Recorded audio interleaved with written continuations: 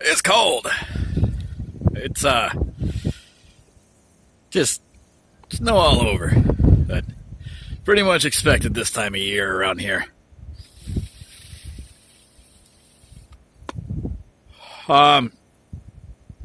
Standing where hopefully the wind doesn't, it's not too bad. The tutorial video I had planned for string here, for some reason, the code I had was working on .NET Core 3.0, and when I updated to .NET Core 3.1, it doesn't work.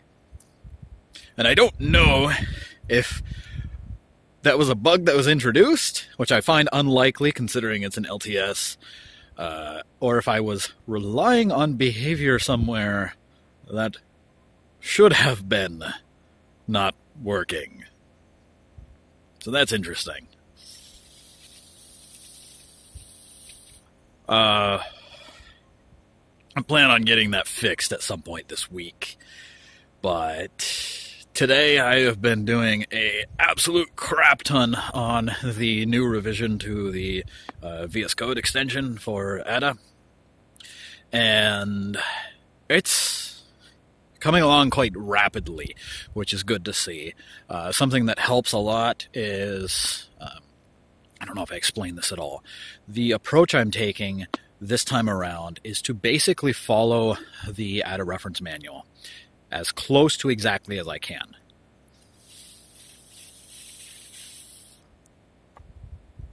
That's not entirely possible, and this has to do with a number of reasons. One being that even though the engine that they've developed is quite sophisticated and is capable of doing more than just regular languages, you still have this interesting sort of hacky regex approach that can't handle the complexity of a language that Ada is, but it gets it pretty damn close. The other thing is that obviously regex and extended Bacchus-Naur form are not the same thing.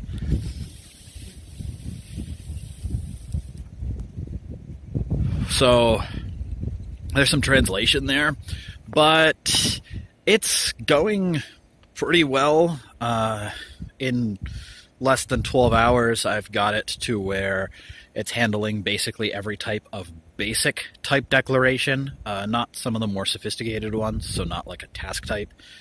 And it's handling package specs and quite a few other things. And it's doing it much better than it used to be.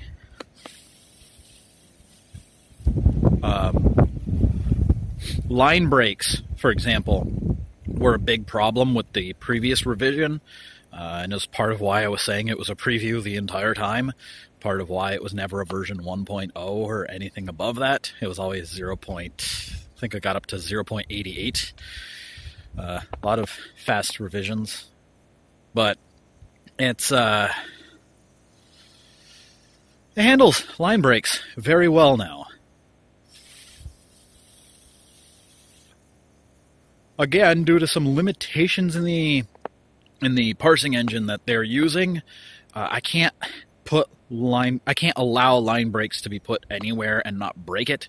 But figure more than 3/4 of the spaces between tokens can have a line break, so that's pretty damn good.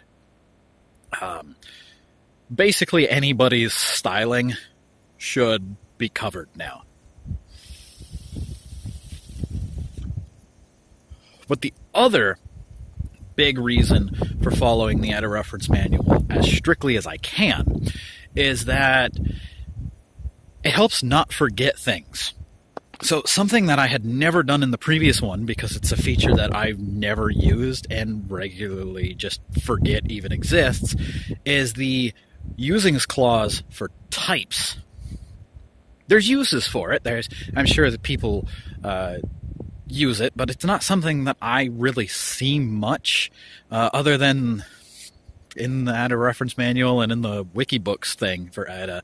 I've never seen it, but because I'm following this, it's there, it's supported.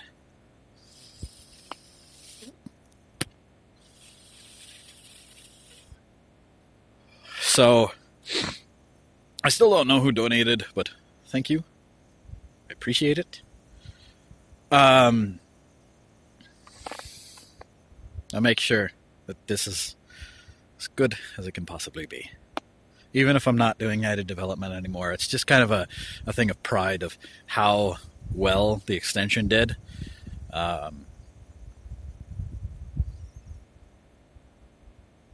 So, yeah.